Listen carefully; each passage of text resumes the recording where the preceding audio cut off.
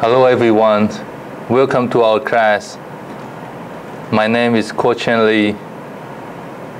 In today's sections, we will talk about system backup and recovery.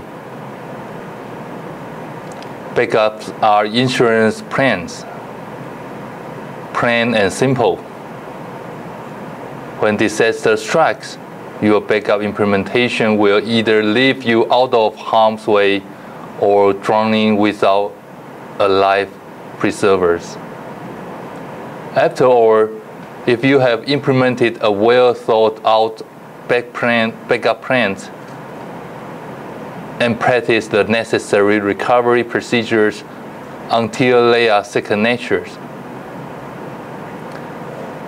a server that have started working is nothing more than a bump in the road that you can smooth out even if you have to rebuild the servers from scratch to do it.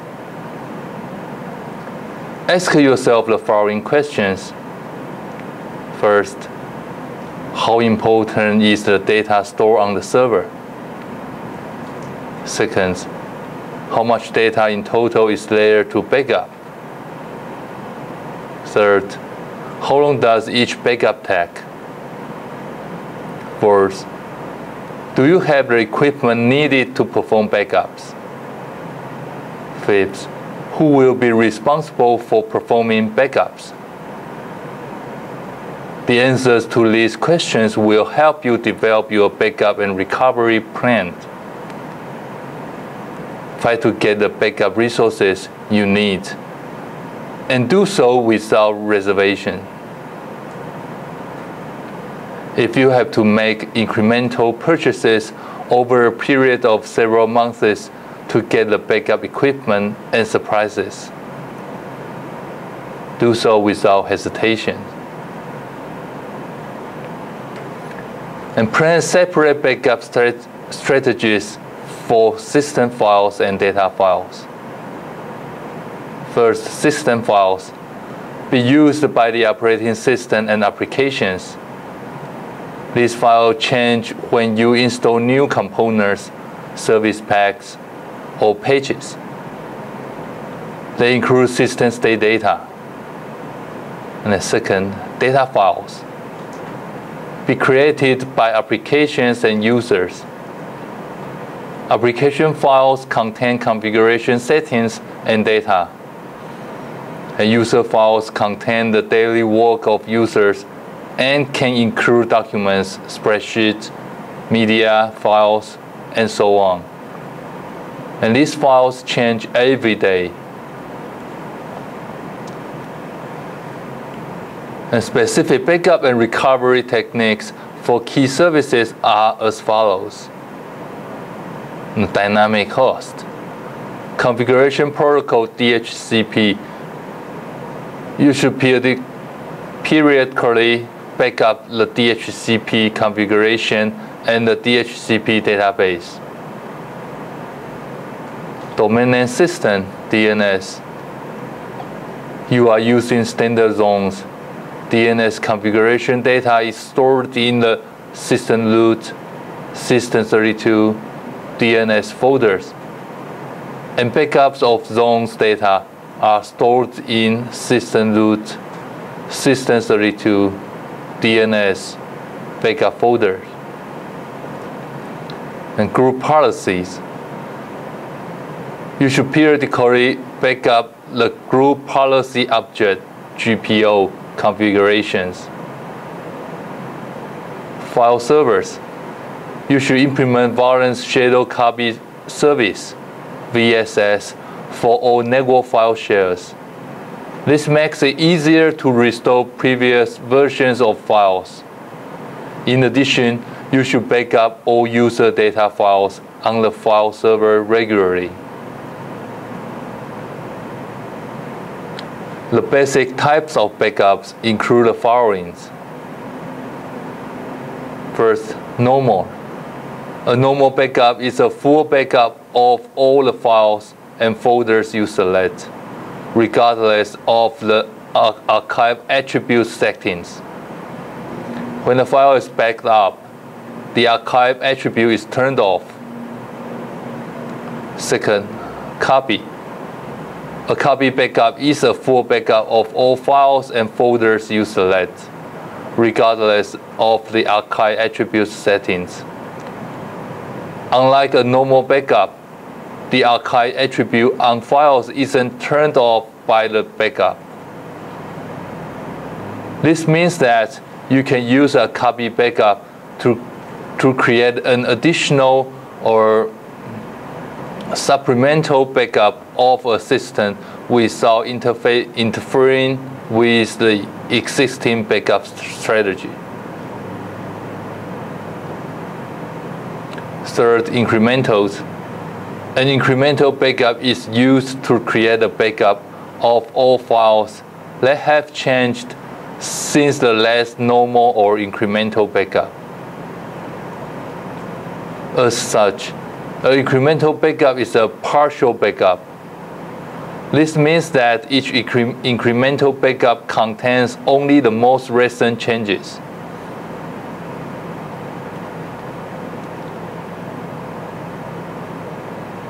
Differentials. A differential backup is used to create a backup of all files that have changed since the last normal backup.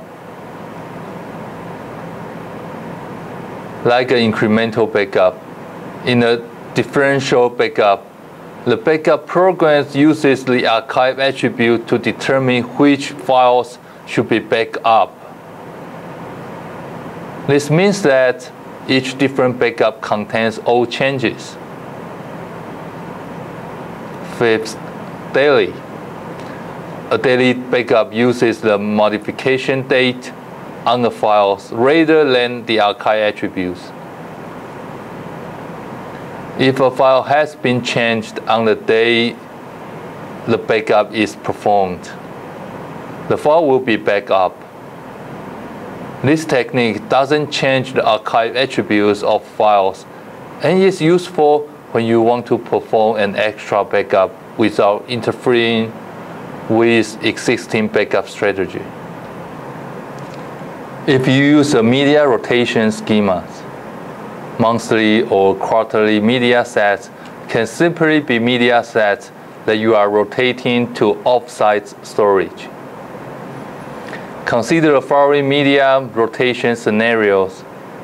First, media rotation with 3 weekly media sets and 1 monthly media set, and 1 table disk for each day of the week.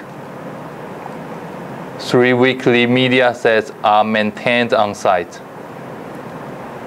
Once a month, you rotate the previous week's media set to off-site storage. Second, media rotation with 3 weeks media sets, 1 monthly media set, and 1 quarterly media set, and 1 table disk for each workday. 3 weekly media sets are maintained on-site, and once a month, you rotate the previous week's media set to off-site storage. Once a quarter, you rotate the previous week's media set to off-site storage. And many backup and recovery solutions are available for use with Windows Server 2008. When selecting a backup utility, you will need to keep in mind the types of backups you want to perform and the type of data you are backing up. And you can use Windows Server Backup for recovery in several ways.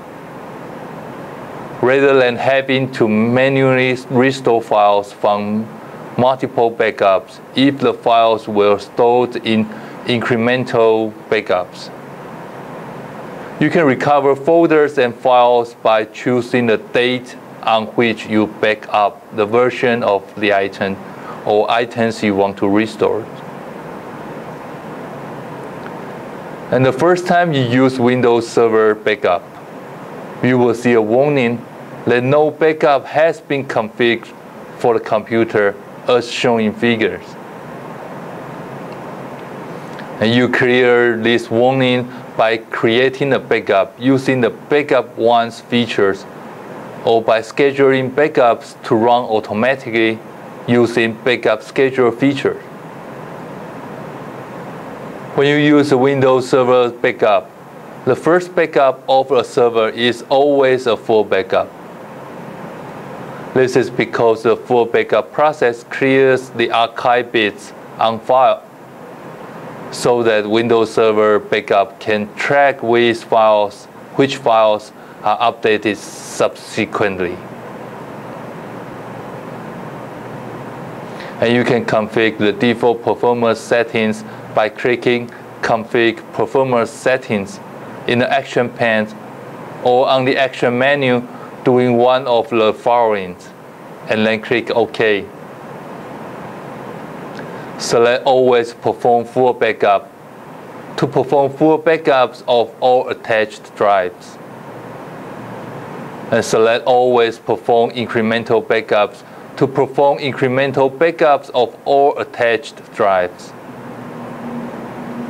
And select Custom, and then from the option list provided, select whether to perform full or incremental backups for individual attached drives. As part of the backup process, you also will need to specify a storage location for backups. Keep the following in mind when you are choosing storage locations. First, use an internal hard disk for storing backups. You are limited in how you can recover your systems. You can recover the data from a variant, but you cannot rebuild the entire disk structures. Second, use an external hard disk for storing backups. The disk will be dedicated for storing your backups and will not be visible in Windows Explorer. Choosing these options will format the selected disk or disks, removing any existing data. Third, use a remote shared folder for storing backups. Your backup will be overwritten each time you create a new backup. Do not choose these options if you want to store multiple backups for each server. Fourth, use removable media or DVDs for storing backups. You can only recover entire volumes, not applications or individual files. The media you use must be at least 1 GB in size. Click Backup Schedule on the Action menus or in the Actions panes to start the Backup Schedule wizard. After scanning the available disks, Windows Server Backup starts the Backup Schedule wizard. Click Next on the Select Backup Configuration page, showing the following screen. Note the backup size list under the full server options. This is the storage space required to back up the server data, applications, and the system state. To back up all volumes on the server, select the full server options and then click Next. To back up selected volumes on the server, click Custom and then click Next. If you selected Custom, the Select Backup Items page is displayed as shown in the following screens. Select the checkboxes for the volumes that you want to back up and clear the checkboxes for the volumes that you want to exclude.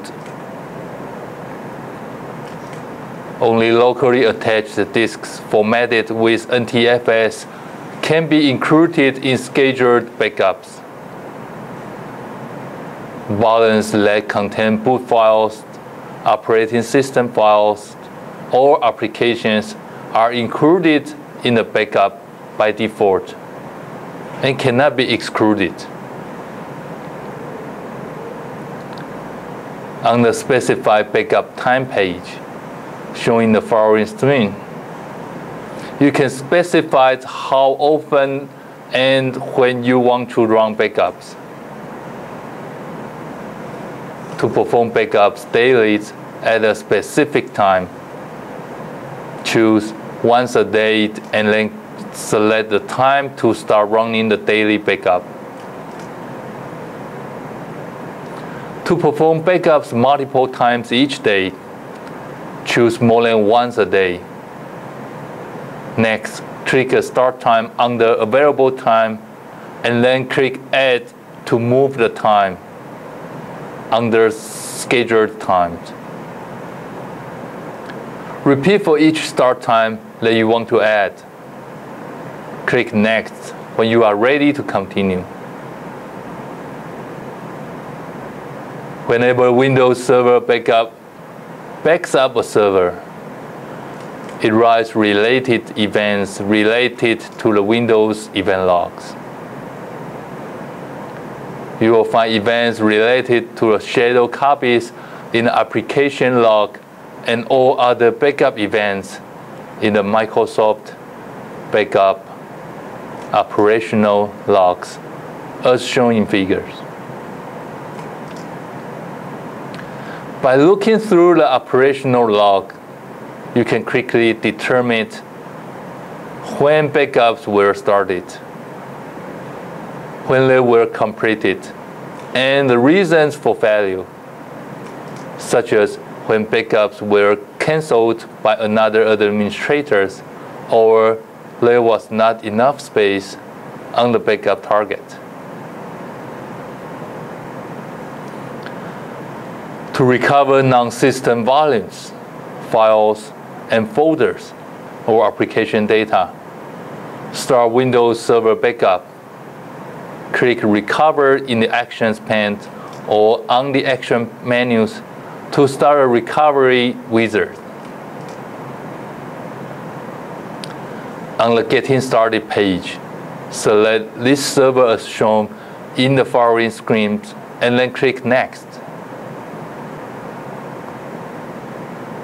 On the Select Backup Date page, shown in the following screens, select the date and the time of the backup you want to restore using the calendars and the time list.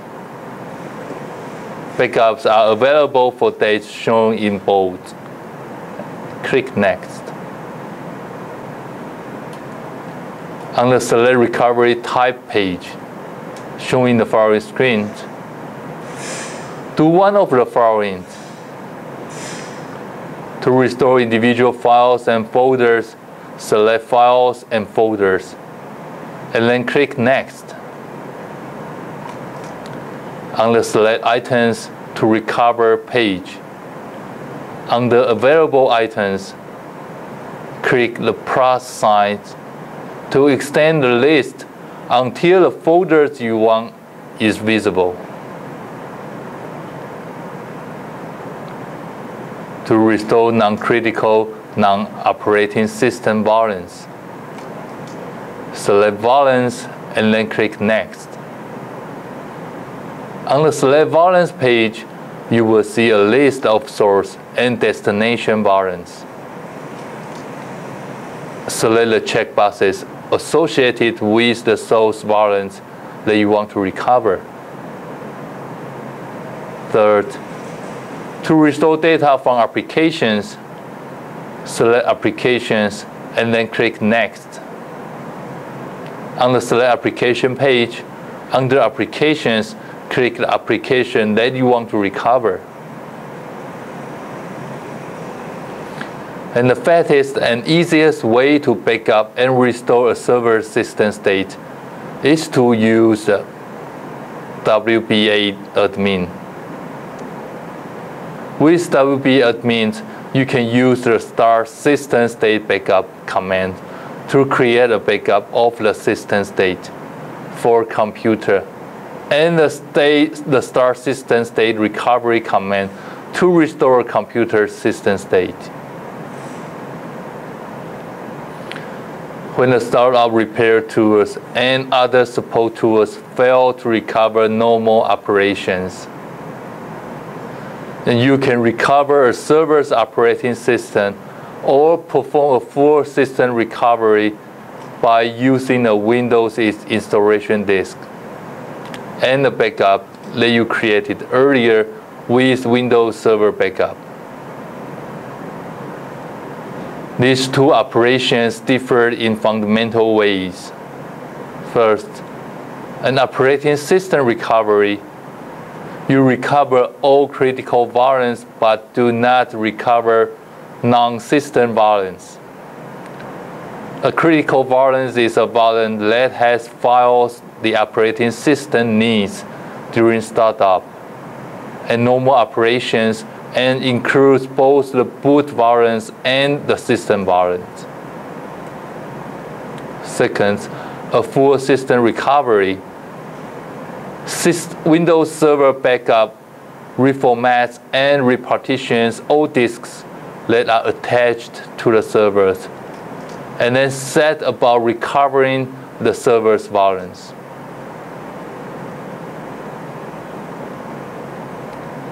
On the choose how to restore the backup page, do the following optional tasks and then click Next. First, select the Format and Repartition Disks checkbox. To delete existing partitions and reformat the destination disk to be the same as the backup. Second, click the Exclude Disks button and then select the checkboxes associated with any disks you want to exclude from being formatted and partitioned. The disk that contains the backup that you are using is automatically excluded.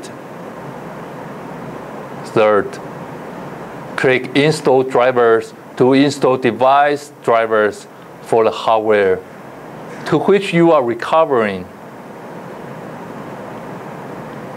Fourth, click Advanced to specify whether the computer is restarted and the disks are checked for errors immediately after recovery operations is complete. On the confirmation page, review the details for the restorations, and then click Finished.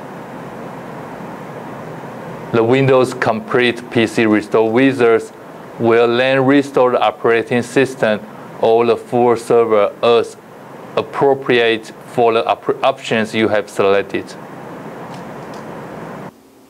Ladies and gentlemen, welcome to our class. In these sections, we will talk about the system backup and restore. We will show you how to backup your systems and restore it step by step. Before we start, let's see the devices we need to prepare for backing up our system. First, the system itself. You can only back up your system while the system is functional. So it is recommended that you can back up your system regularly in order to keep the latest working version before your system crashes. Second, the external storage device. It is used to store your system backup image.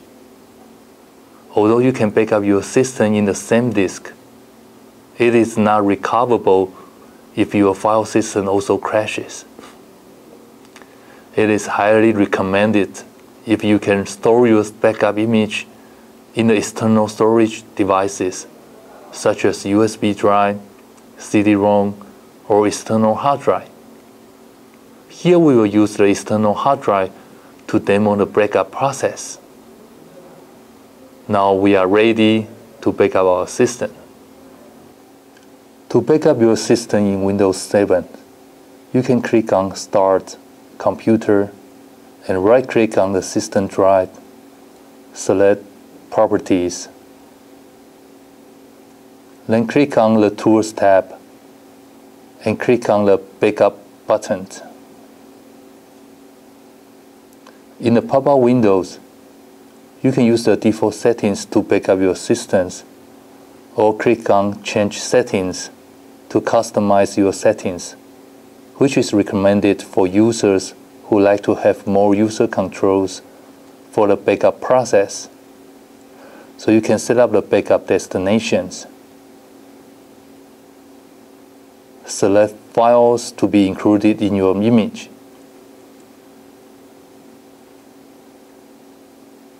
So it will show all the files in your backup image. You can check or uncheck the files you don't want to be included. Then click Next to review your settings. So once you are done, click Save Settings and Exit button to go back to the previous window. Now it's ready to back up your system. Click Backup now. The backup process will start automatically. And you can click on View Details to see the process of backing up.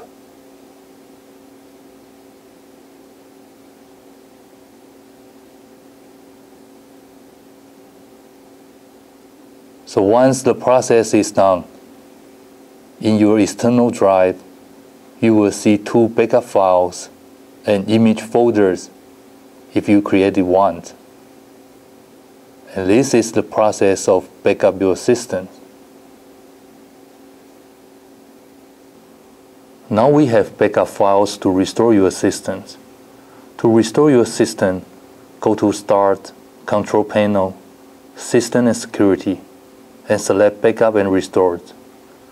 In these windows, select Manage Space to find your backup image. Select Browse to open up the drive.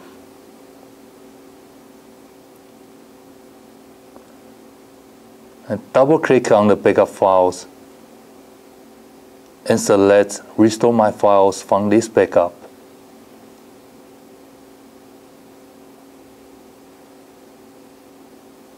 You can select files to restore by clicking Browse for Files. Here we only select one file's named Desktop to restore. You also can click on Browse for Folders to restore folders. Here we are going to restore the folder named Favorites. Then click Next to select the location you want to restore. You can overwrite the original files or select a new location to restore your files and folders.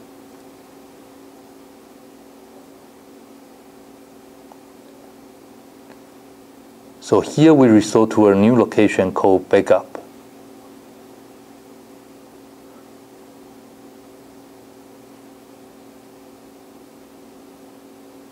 So once you are done, just click Restore to start the process. And this is the process of restoring your systems.